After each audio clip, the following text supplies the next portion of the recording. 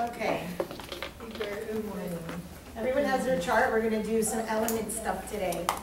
Okay, but before we start, I put 3 words on the board. What do these have in common? What do they mean to you in respect to psychology, clients, mental health? What comes up? Well, they all have a meaning and purpose, and they're kind of intertwined. Okay, and what would their meaning and purpose be in a therapeutic session? Like how I want to call the stuff on the table symbols. Okay. They're symbols. Okay, they're all symbols. Yeah, you can like something meaningful to the person, or you can tell them about certain symbols and how it can help them. Absolutely. And then the elements, like it's water, fire, air, kind of one Earth. Right? Yeah. So I guess you can have them relate to them. Okay. See how they relate to them. Okay. And then metaphors, they're just like I don't want to say comparing, but like a metaphor it's the same as a symbol or element, it's just in a written way. Okay, but it's a deeper meaning Yeah, exactly. to what is just said at face value. Yeah. Okay, so I have this up here, language of the psyche, and this is just in addition to, it's all the same. Myth, one of the reasons why I teach with myth and use myth is because there are no new stories. This is very important that you understand. There are no new stories. Every story that your client is living, every story that you are living, your life story. The other day I was with someone and she says to a friend of hers, a new friend she met, she's like, oh, do you know my story? And I just thought that was really interesting because she was about to share her story about her marriage and her ex-husband and this, and we all have a story. That's how we communicate with other people. So if we can identify, and a client is just living a story, and we can identify a story, and myth is one of the ways to do that, that's why I share those myths with you, then we can see what story they're living, and we can help them change the story. Why would we want to help a client change the story? Change the outcome. Okay, change the outcome. What else? Do it different. To do it, hashtag do it differently. Yes. Okay, and if you change the story, you can change your whole life. Yeah. Because if you decide one day to wake up and say, no, I don't want to live that story anymore, today I'm going to start living this new story, like you said, the whole outcome changes. The person's entire life can change. You know how you said that myths, they don't change? Like, they're... Right, they're like consistent throughout time and culture. Me and my friend with my mom, we were talking about the Bible and all that stuff. And I just brought it up that all the stories in the Bible are similar to Greek mythology, and like they're intertwined, and my mom went off, on her holiness. I'm like, okay, whatever. All they did, yeah, they changed the names. And they changed the name, the location, yeah. the costume. That's it. There's nothing new. No new story. Super important for you to understand. Now, this does not mean that you're going to tell your client, oh, your story is not new. We've been living this story out and minimize, perhaps, the importance of their life. But if you can start identifying with a story that you could start hearing the similar threads. And that's why I think mythology, that's why I think astrology is so amazing. So what I do is I take the sun, I take the moon, and I take the ascendant, and I find the story. And this is the story that the client will live out continuously. And you don't even need to know astrology. You just listen to someone and immediately you pick up on their story. Is there self-hatred? Is there narcissism? Is there depression? You know, is there a gender thing? Do men matter more? Were they disowned? Were they unloved? Were they unwanted? We pick up. That's why 0 to 7 is so important, because the 0 to 7 gives you the actual story. What does pregnancy, birth, and conception do? Start your story. This is the real story. It started here, but the person may not know how to verbalize it. They may not know how to verbalize it because they weren't there. Well, they were there at the moment of conception, but they may not think about it. They may not even know their story of conception. They may disassociate to the pregnancy and, of course, the birth. Most people don't even think about that. But they were there for 0 to 7. That's why we get the story from 0 to 7. And then we go up and we ask questions so that this all validates the story. And once you can identify it, then you can say, oh, they're just living out whatever story in the Bible, whatever story from Sumerian mythology, whatever story from Greek mythology. And you don't need to know those stories. They're wonderful to know. And the repertoire of stories are phenomenal. And that's why I bring these symbols in, and that's why I share these myths with you. But that's why we want to know myth or story. The more stories that we read, you know, ancient sort of stories, and I didn't bring my mythology Bible, but downstairs I have a mythology Bible, I have world mythology books. You see that in every single culture, it's the same story. Noah's Ark. Noah's Ark comes from an old story of Utnapishtim from the Sumerian mythology thousands of years before. The guy's name wasn't Noah. But in the Bible, they took that story. Inanna, I've told you about Inanna, that's what my book, The Seven Gates, is based on. And that story is a story of Jesus. So it doesn't matter. We don't have to fight with a person religiously. We don't have to argue with somebody, you know, based on anything. We just have to remember, no new story. And this person is simply finding a story that they identify with, oftentimes from conception, pregnancy, and birth, but they live it out with their costume, in their house, with their name. The characters are their parents, or their brothers and their sisters, or the uncle who abused them, whatever it is, and that's it. And all of a sudden, that became that person's story and their life. But if you can go upwards and find the myth, you can help your client rewrite that myth. And why is it called a myth? When we hear myth, what do we think of? Something that hasn't been proven. Exactly. Exactly. We often think of, oh, it's something made up. And these stories are made up to explain humanity. These stories are made up to explain humanity. Do I believe that a man named Jesus lived? Yes, I do. I believe there was a man whose name was Jesus, who lived in the time, and he was a model for all of us to live a better life. Easy as pie. There's the story. Is the myth that he was a virgin, birthed from a virgin mother? Probably. There's somewhat of the story that might be made up or we're not really sure about, but we take it at face value. And we all have these stories in our family.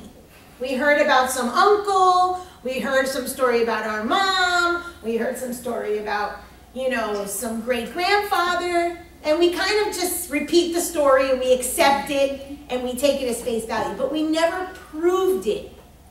And that's the beauty of using story and symbol and metaphor and myth for the client, is that if you can identify that it's made up, they made this story up in their head. So so that they could believe that they're a piece of shit, so they could believe that they're a bad mother, so they could believe that they're God on earth, so they could believe that nobody loves them, so they could believe that they're the devil. We made it all up.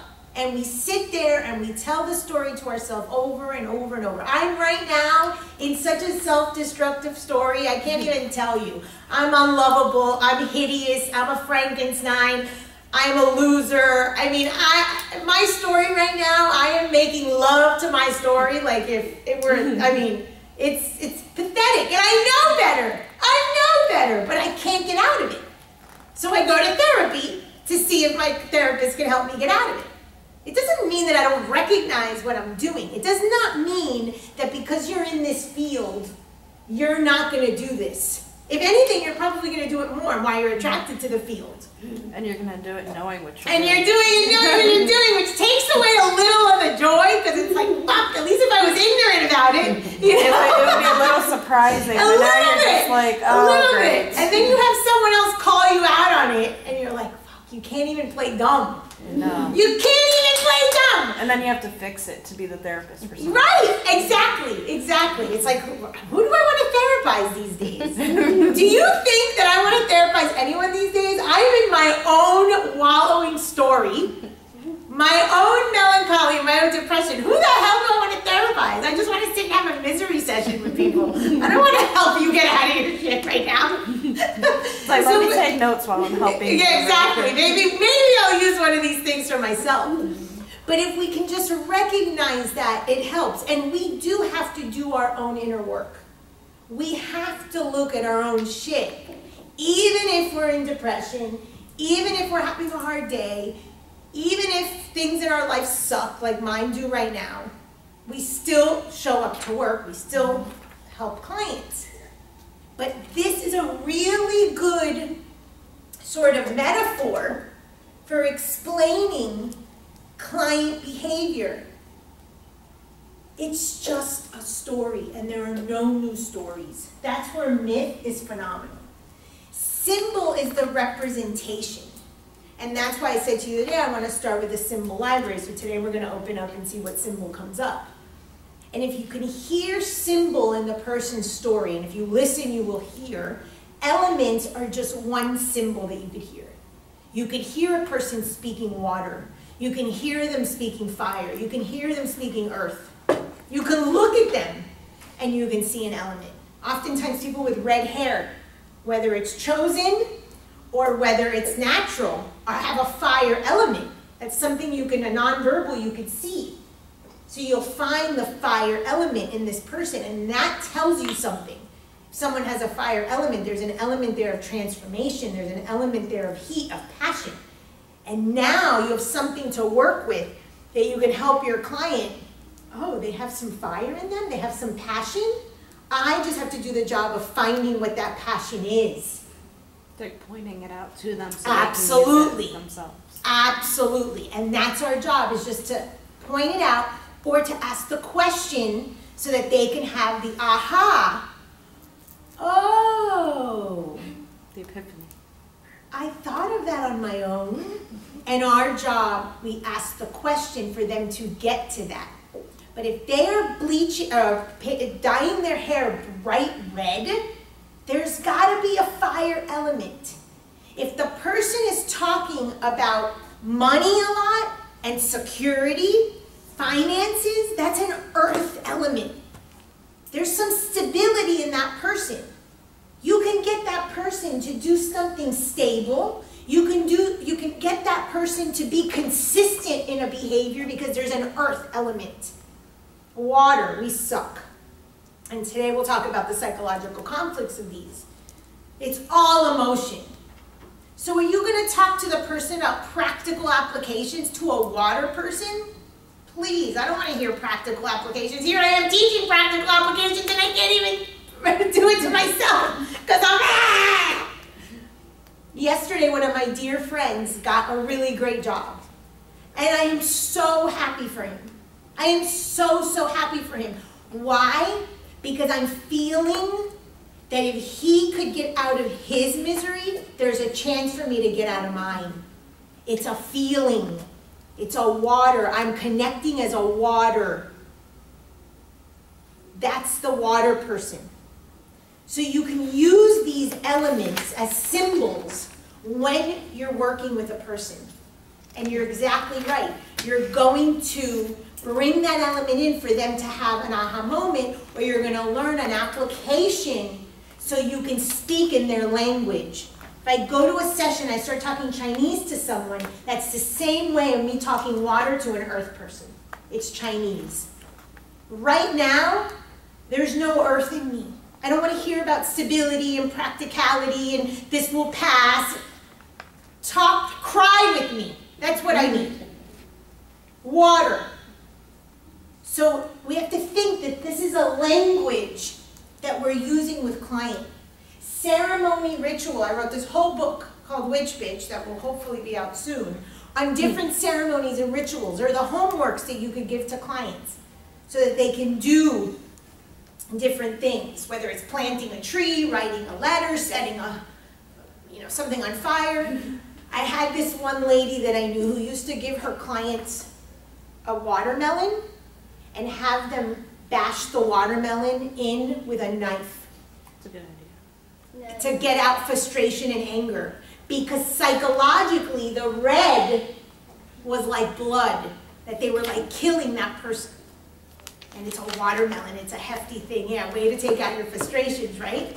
And that was one of the big assignments. That was one of the big ceremonies that she would do with clients. And guess what I would be thinking? What? You're making a Yes. mess. Who's cleaning this up? Who's cleaning this up? Not if you do it outside. You still gotta clean it up. Because she's an earth. Let You're this an be earth. a warning. Of course the earth person is thinking about who's, I would be thinking, oh my God, I'm killing this person, but who am I hurting in the process? Like, who's getting hurt by this person getting killed or something. Like, I'm But getting hurt. you work with Exactly. ceremony and ritual is like the homework that you can give clients. It's symbolic. So I have this one ceremony that I gave a client once where I had them go to 7 different banks, and in the bank teller thing that goes up the chute, put in like different positive words. I don't remember exactly what their issue was, but that was the assignment that came out. And they went to 7 different banks. I put this one in the book. And you put different positive words in the little thing for the teller, and you shoot it up, and then you leave the bank. Cool. That's a ceremony. You're getting them out of their head. They're giving positive into their bank. They're giving positive into the world rather, I think it was someone who was always suffering from money issues. And it was like they were going to give positive reinforcement towards the financial institution. The verse isn't, oh my God, I'm getting back money and I'm losing money and I never have enough on my statement. I think it was something like that. And so ceremony and ritual is like that, and it can be as simple as lighting a candle. Every time I start a client session, I light a candle, and I light something called Holy Stick, because I just like the smell of Palo Santo. It's just light, and it makes the client feel at home. I go behind the client, I cleanse them, and it sets the stage that we're starting something. If you've ever gone to a yoga class, most of the time they start with Om, or they have everyone chant Om. I used to own an Ayurvedic school, and that's what we would do. We would start every class with a chant of Om. It's to start something. It's to initiate the session. You can do something like that. I have these card decks. I have crystals. Sometimes I just have a client pick out a card to get a theme. There's different ways of working with the subconscious. There's different ways of initiating the session, and it makes the session feel like it's a ritual, like it's a ceremony, like this hour for the client is super important. You don't have to do mainstream things. You can have the client say one word, the first word that comes to mind, and tie that into the session. So there's different ways of using these things. So all of this is metaphor for what is going on in the client's life. So I have this book called Metaphors of Healing, and I'm just going to open to any page, and we'll read the little anecdote. And what they are is so that therapists can learn these little metaphors and use them in session if it's relative to what the client comes for. So this one is beating negative thinking. How wonderful. Okay. The first one says, and I left my glasses, Very simple. what if can be bad or good? We frighten ourselves with what if thoughts. What if an accident happens? What if I lose my job? What if the world is submerged in water and we all die? We scare ourselves. Statistically, the chances of bad and good events are random. Let us turn the tide around. Start replacing fearful what ifs with encouraging ones.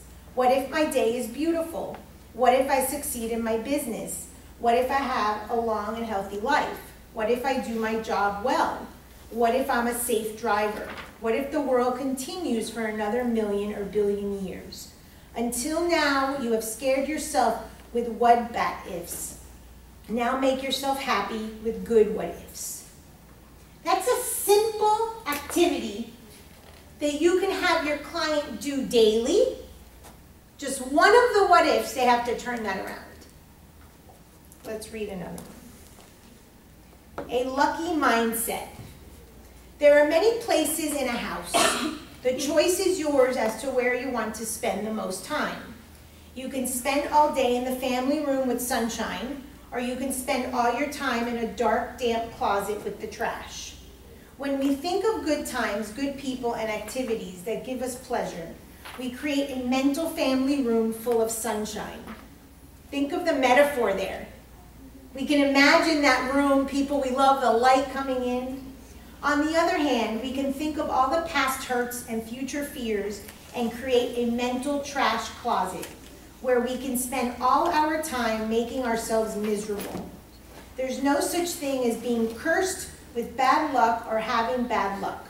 There is only a difference in mindset.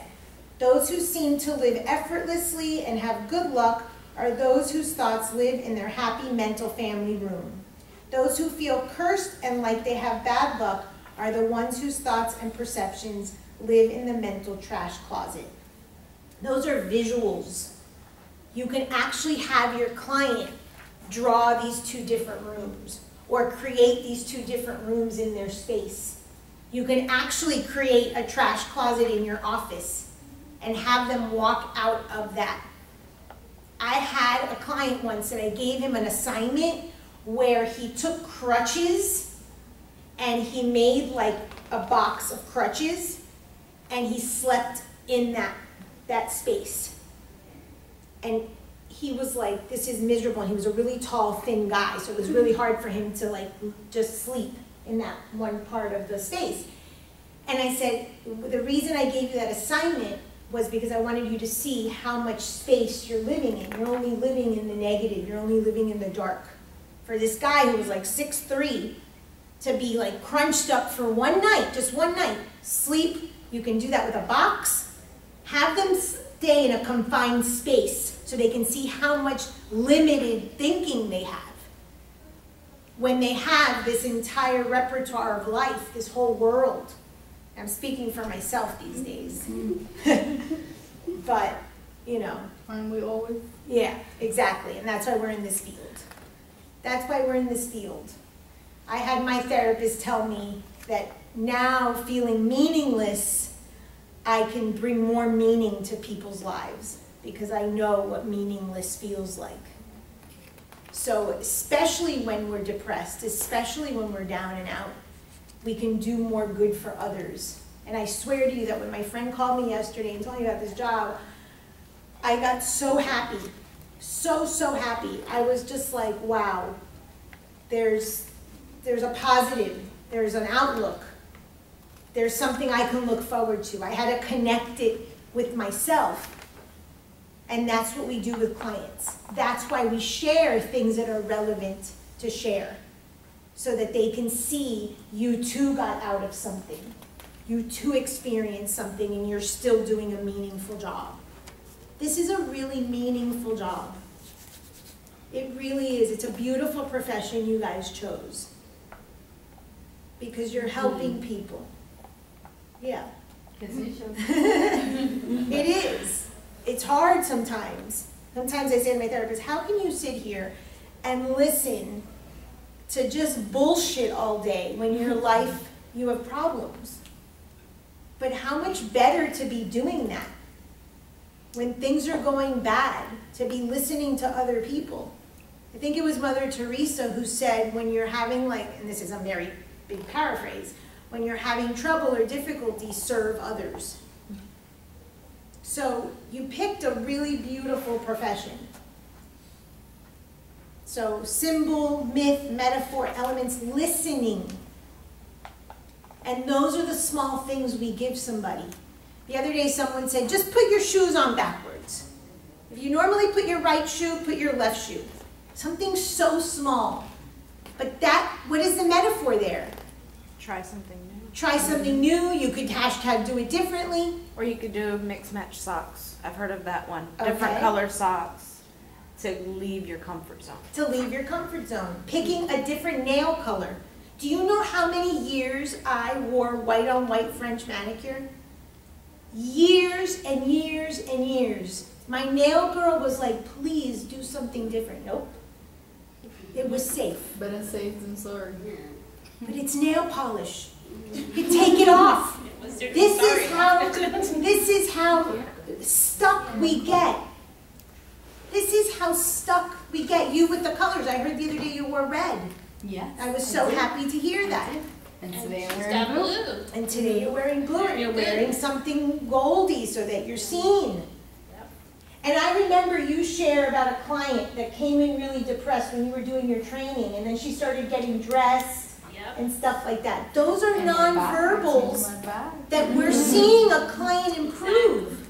Today I wore a dress. When I first started here, I wore a dress and heels every day of the week. And then things just started going downhill. My life was falling apart, and I got cancer again. And today I was like, no, wear a dress. I feel better when I'm wearing a dress and I'm wearing heels. And what's the first thing I said? She said, oh my God, you're wearing a dress. You look so pretty. What's the first thing I said? You're wearing a dress. And she said, you look better today. And it's not necessarily that I'm better. I do think that my friend's news made me feel better. But I said, what is something that made me feel really good when I had hair, when I felt pretty, when I was thinner, when my life wasn't, so terrible?